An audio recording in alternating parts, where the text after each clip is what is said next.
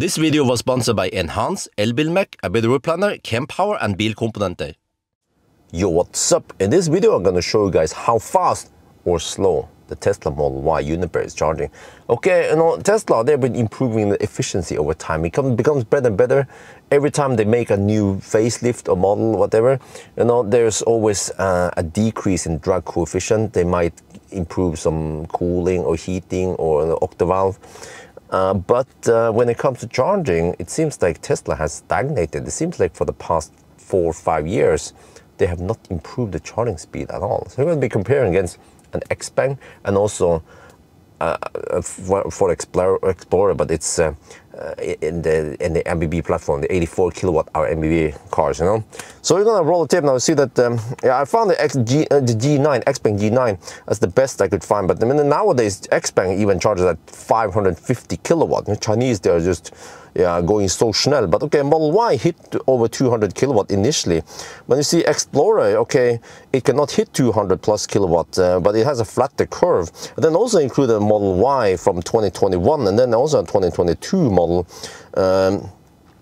recorded in 2022.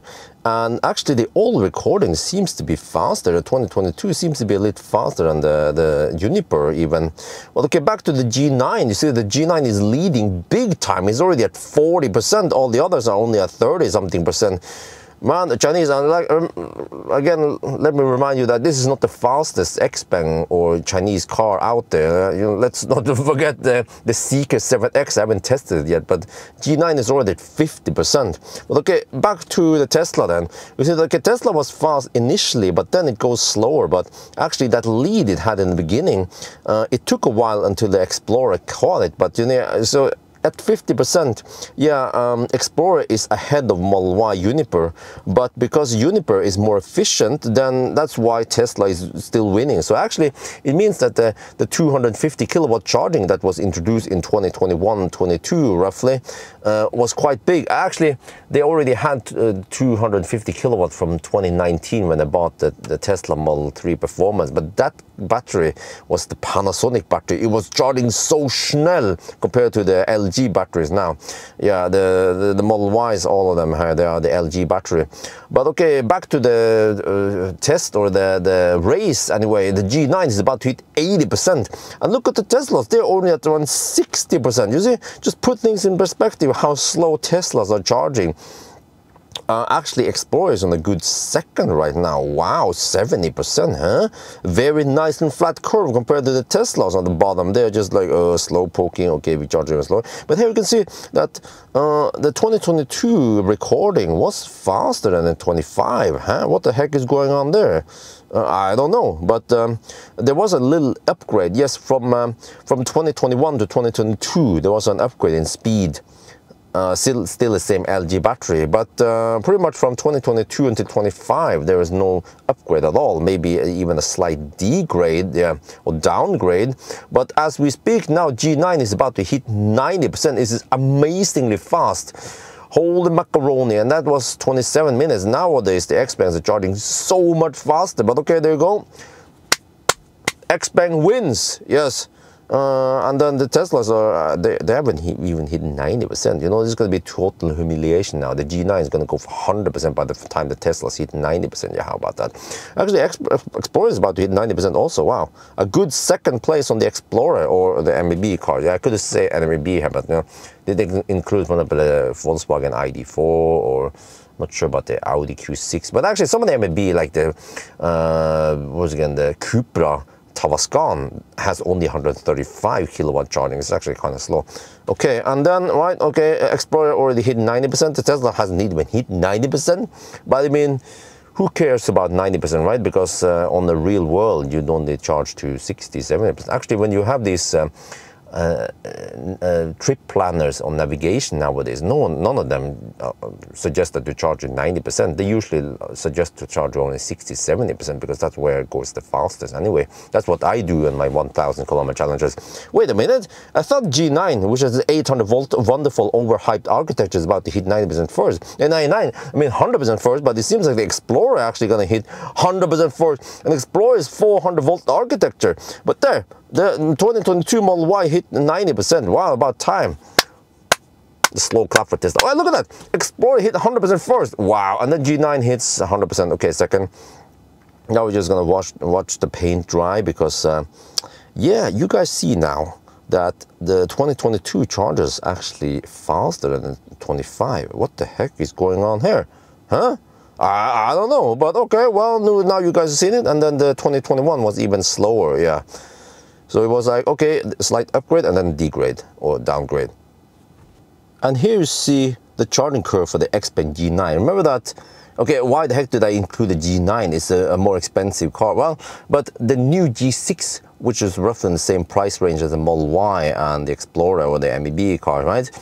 It charges way faster than the next gen G6, and it's coming to Norway. I think it's already out in China. So it's coming to Norway later this year. So it's charging way faster. But okay, we just have the best in here, just to give you guys a clue of how fast the Chinese cars are charging.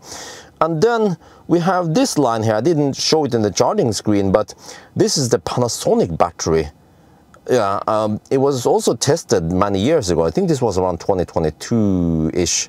And look how flat it was. Bam!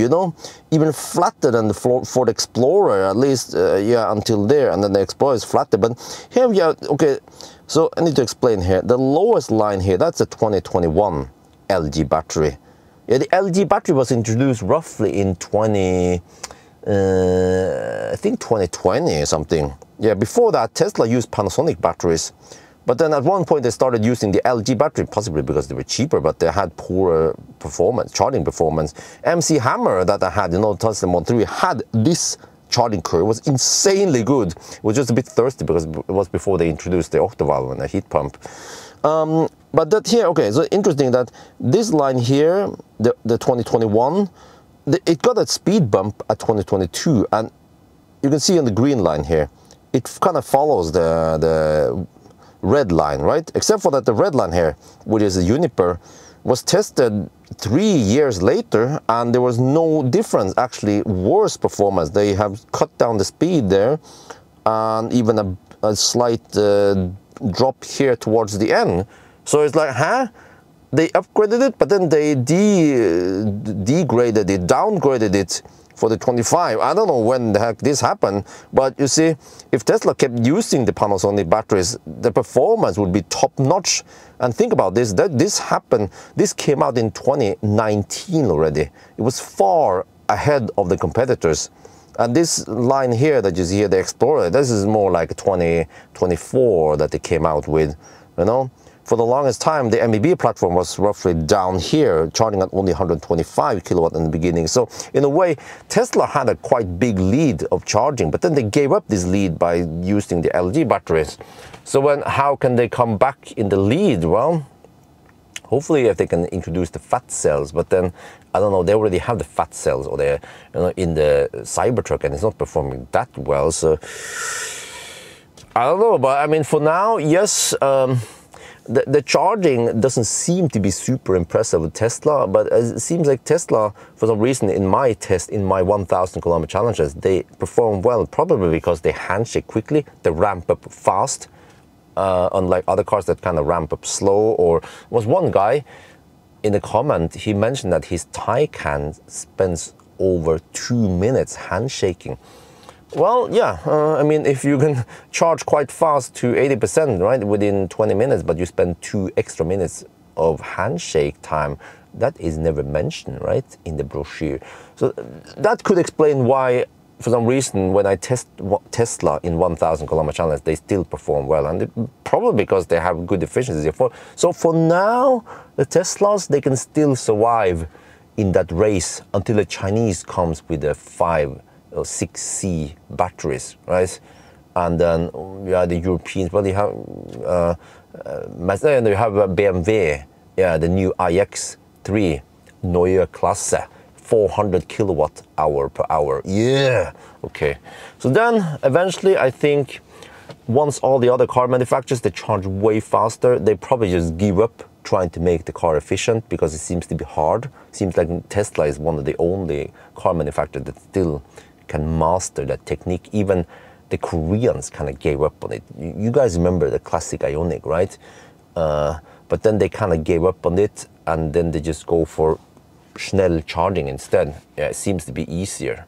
But by the end of the day, okay, I'm not defending Tesla. I hope they will bring back Panasonic battery performance. But by the end of the day, the car, the EV you are charging, it's not a freaking power bank. You charge it because you want to drive. And then if the car you're driving, which tends to be a Tesla, for example, uses less electricity, it means that it's cheaper for you. And also, you don't just be blind on the kilowatt. You have to look at kilowatt versus watt hour per kilometer. And then the 1,000 kilometer challenge seems to be a prime example of everything. The full stack test, not just a unit test. It tests everything: handshake time, ramp up time, efficiency, range. Also the range on the first leg before you need to charge also matters. So for now, yes, Tesla's still in the game, but eventually I feel like they're going to be overtaken. So that's going to be it for now. I hope you guys enjoyed this video. As always, thank you for watching and talk to you later.